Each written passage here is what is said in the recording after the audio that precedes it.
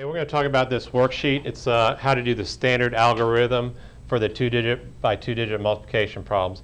And there's some steps we go through, and I'm just going to show you how to do this real quick. Okay, the first step when we're doing the two-digit by two-digit standard algorithm multiplication, you're going to multiply from the ones position first. Okay, and when you're going to go and draw a line from 3 to the 1, we're going to multiply 3 times 1 is 3. Okay, the second step, we're going to multiply from the 1s on the bottom to the 10s on top. And 3 times 4 is 12, and it already has it right there. 3 times 4 is 12. You record it just like that. Okay, the next step. Okay, before we start multiplying from the 10s position right here, since we're multiplying from the 10s position, we're going to put a 0 right here. You're going to put a 0 right there. Every time you're doing a two-digit by two-digit multiplication problem, and you're multiplying from the 10s position, you're going to have a 0 right there every time. That's one of the biggest mistakes fourth graders make when they're doing the standard algorithm of two-digit by two-digit multiplication. The second step, you're going to multiply from the 10s position to the 1s position on top. And 2 times 1 is 2, and it's recorded there already. The last step, or the next step, you're going to multiply the 10s positions together. 2 times 4 is 8. Okay, the next step, we're going to add both of our partial products together. Add both the partial products together. So 3 plus 0 is 3, 2 plus 2 is 4, and 8 plus 1 is 9. So 41 times 23 is 943. I'm going to do another example right here. First step, we're multiplying the 1s position together. Draw that line right there. 3 times 1 is 3, and it's already recorded right there. Okay, the next step is 1 times 6. 1 times 6 is 6. Okay, this is the identity property of multiplication. It's the identity property of multiplication. Whenever we multiply anything by 1, it's going to be itself. Okay, the next step that we do before we start multiplying from the 10s position, we're going to record a 0 right here in the 1s place.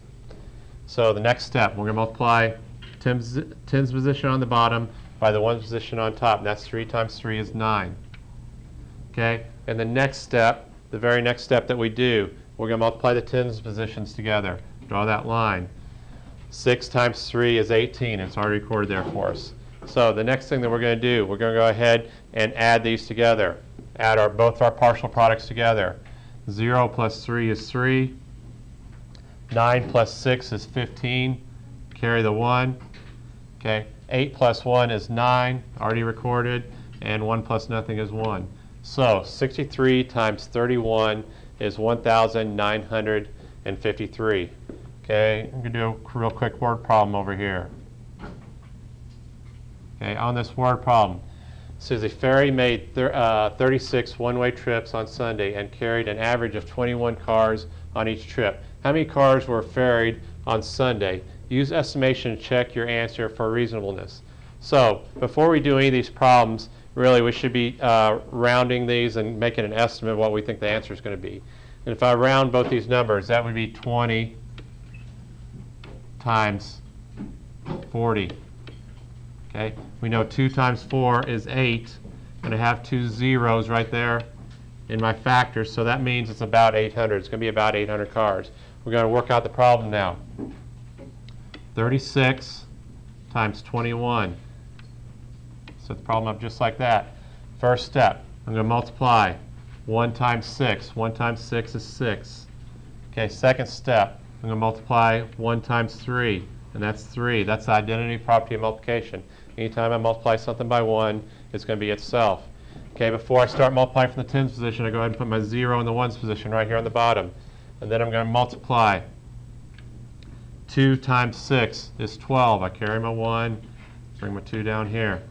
Okay, next step, 2 times 3. 2 times 3 is 6 plus 1 is 7. Record that right there. Last thing I do is add this up. 6 plus 0 is 6. 3 plus 2 is 5. And 7 plus nothing is 7. 756, I compare that to my estimate, is very close. So that means I probably got that one right. That probably got that problem right there.